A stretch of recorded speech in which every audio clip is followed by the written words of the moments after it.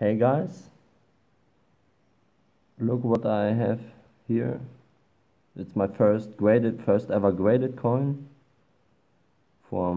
It's from Venezuela from 1930, 10 bolivares. It has Latin Monetary Union specifications. That's why I've bought it. I was looking quite a long time for this coin. I could find them cheap in the USA, but in Europe it was hard to find it for a good price.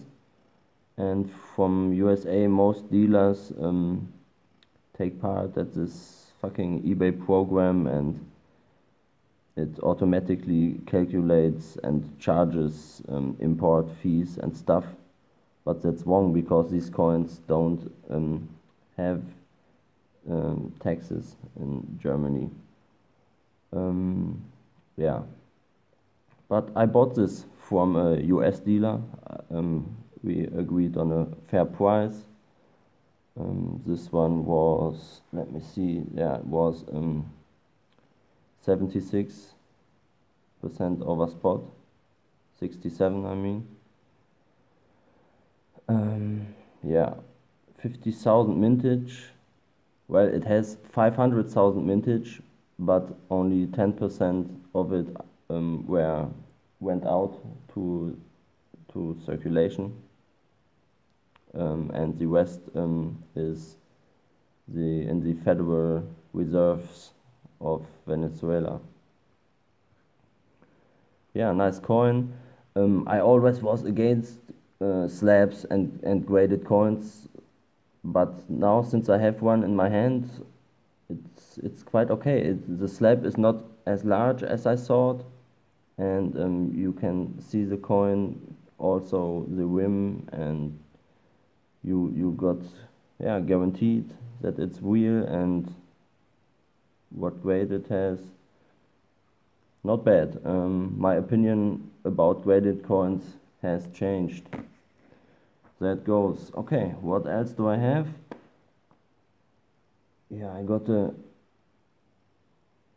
coin from Denmark, 20 kroner. Come on, focus.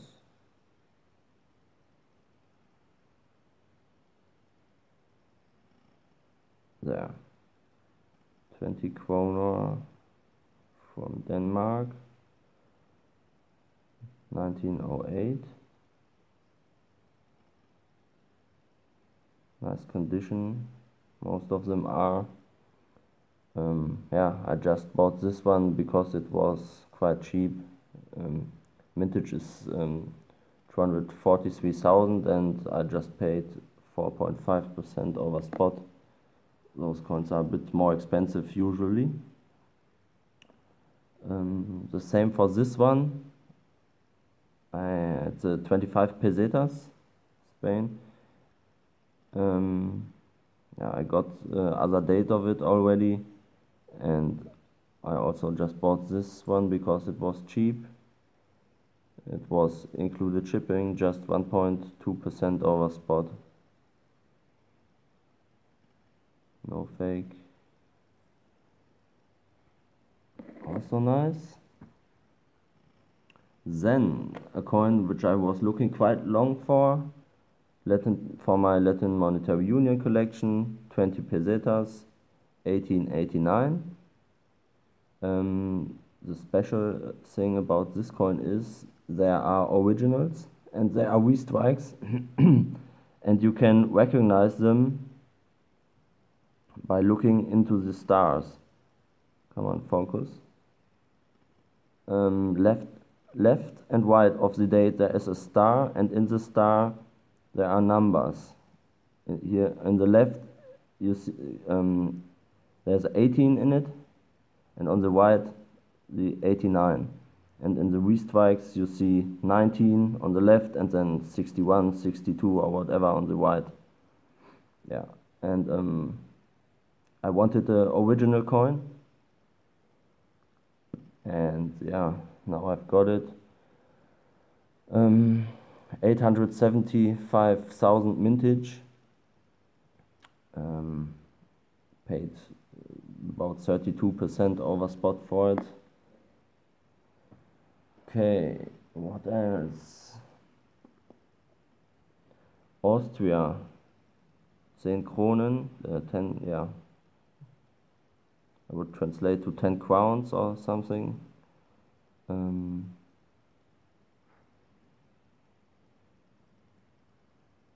focus. There.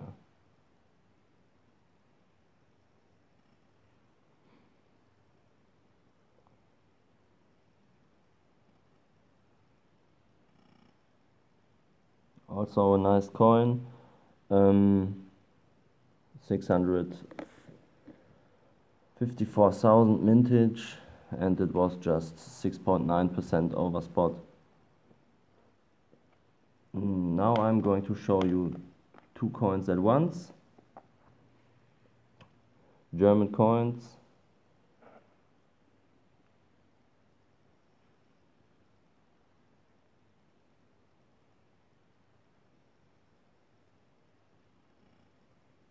All right. On the left, it's Wilhelm I, Kaiser Wilhelm I, and on the right, Kaiser Wilhelm I, on the left, Wilhelm II. 10 mark coins. They exist in 10 mark and 20 mark. These one are 10 mark. Those are a bit more expensive. These were 30% over spot.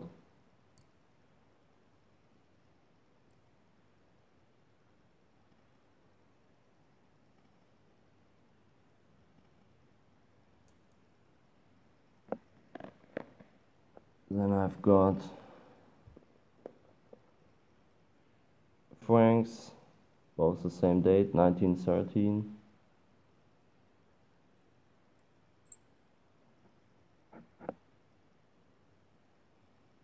$600,000 mintage, Latin Monetary Union.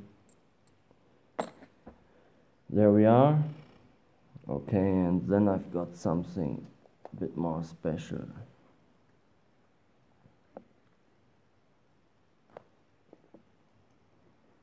This one here, 1/4, I don't know how to pronounce it, Chedid, from the Ottoman Empire. Sultan Mahmud II, 1808 until 1839. These coins are expensive.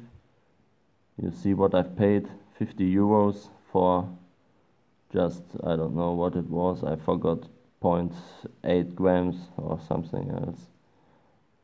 Yeah, but the condition is quite nice, and mostly you see them ex-jewelry, but this one is in a really nice condition. And I also got this one. This is a full Chedid, and it was also expensive, but it's in a very nice condition.